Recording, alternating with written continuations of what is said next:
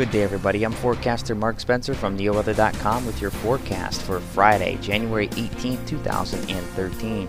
We'll have mainly cloudy skies today. Temperatures warm up for your Saturday, but the bitter cold and even some snow look to return for next week. Get all the details and more starting right now.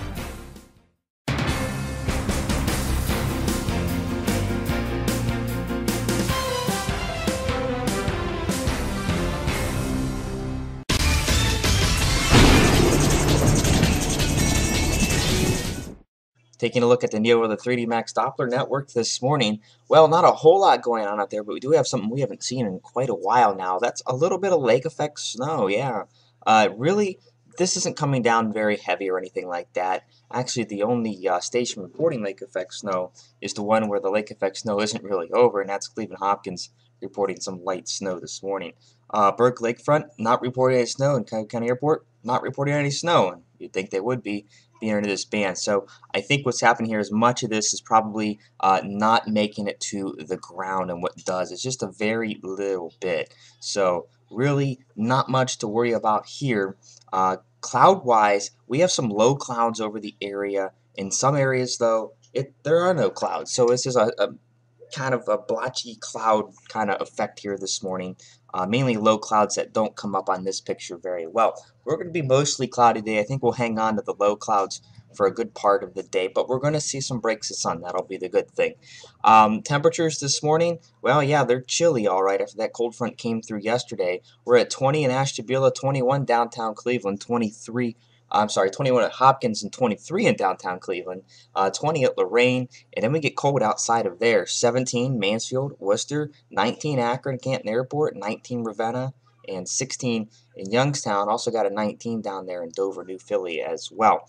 Zooming out real quick, taking a look across the rest of the country this morning. Well, we got some lake effect showers here up towards just south of Buffalo, and also off of Lake Ontario as well. Very cold up in Maine. Temperatures well below zero. Quiet along the east coast. Quiet down into the south as well for a change. A little chilly down into Florida, but not too bad. As you get out towards the plains, well, it's been chilly out here for a little bit now, and it's still chilly out there. 20s and 30s thereabouts in the southern and central plains. Not too bad getting up into the northern plains. They're actually a little bit warmer to us in some locations. We do have some snow up along the western Great Lakes, back into Minnesota as well. Temperatures in the teens to single digits. And as you get out towards the west, well, it's still cold out in the mountains, a little chilly along parts of the coast, especially the Pacific Northwest. As you get down into Southern California, yeah, still a little chilly for their terms in the upper 40s to low mid 50s.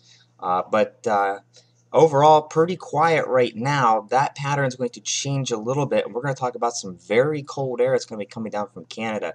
Yeah, we're looking at this cold air aloft moving down our way. We'll detail all that here in just a minute. Taking a look at the almanac for today, the high yesterday was 37, the low was 32, our average high is 34, the average low 21.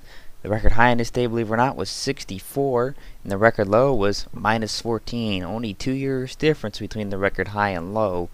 No precipitation for yesterday. We're 0.93 inches for the month and the year. Sunrise is at 7:49 a.m. and sunset at 5:26 p.m. Want to take a quick look at the temperatures aloft next week. We're talking about a major cool down coming in for much of next week. So these are the temperatures at about 5,000 feet aloft. You can see how very, very cold it's going to get. So here we go. The pink is really cold air. We're talking well below zero temperatures here. And you can just see this moving in to much of the Great Lakes, down into Ohio, even getting down into Virginia as well, getting very cold, very, very cold air up into the Hudson Bay area of Canada. So this moves across, and then we're going to see the slight warm-up start nudging in from the southwest here. There it is right there at St. Louis, comes up towards Ohio.